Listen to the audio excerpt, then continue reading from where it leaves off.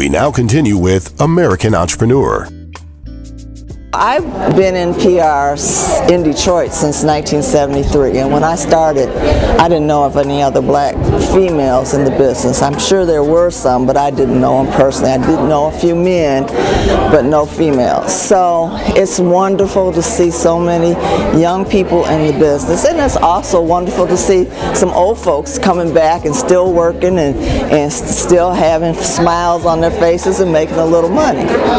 There's a large number of people out there, though, and I want to get real practical with this, that don't have the fortune of having the veteran, perspectives that you have.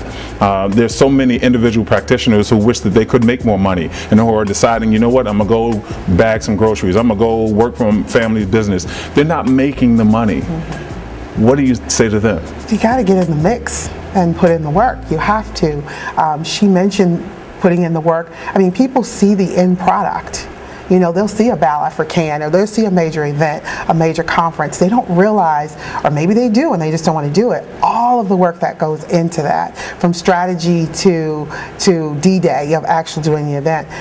So a lot of people want to get into it because they want to be on stage behind the podium introducing someone, or they want to be in the room, the go-to person in the room, and they don't realize all of the work that went into it. And if you're not going to put in that work, you're not going to get the job. I think everyone can get that first opportunity, even if it's just as an intern or as a junior person. Once you get that opportunity, though, you have to exploit it. You just have to bend over backwards and do everything you can.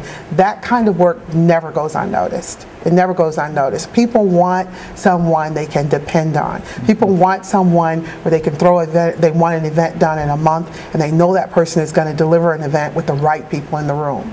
And that comes just with time and meeting people and not being afraid to walk up to me or her and say, hi, my name is, and just letting me know that you're here. And if you call, I think most PR women know that someone helped us. I don't think anybody's not going to answer the phone when they get a call. I know I'm definitely going to answer the phone and do whatever I can for another PR person. And it is a cultivation of those relationships over time. We've been in the game, Kathy and I, a long time, and certainly Tamika's coming right along and forging ahead in the next generation of young professionals doing what we do. But I tell you, it's called earning the right, and we've done that groundswell work. And I will tell a client any day of the week, I may not always get you a yes if I'm pitching your story, if I'm attempting to do some things with a fundraising opportunity, but if I'm going to get a no, I get it pretty quickly because these are people I know. And they may say, well, Sharon, we can't do it this time, but come back and see us on the next one. And that's because you've cultivated those kinds You raise an important issue, and there's something that's happening in the industry. And what happens oftentimes as PR and marketing professionals, we'll go to a client, a brand new client most often, and they'll ask us, to send them something. And then they'll ask the next person to send them something. And inevitably what happens is they wind up getting 4 proposals, and then they don't use any of us. How do we fix that? Well, I think dialoguing, I think conversations, there may be some opportunities where perhaps a Kathy and a Sharon and Tamika need to come together on something to get those larger type of contracts. I think communication is important too. I think once you kind of set what the tone is so that we're not fighting over crumbs. But beyond that, it's a numbers game too. It's a numbers game. I mean, you can't, if you're trying to build a firm or build a company or build a practice, it's not about sending out one proposal a week. It's not about sending out 2 proposals a week.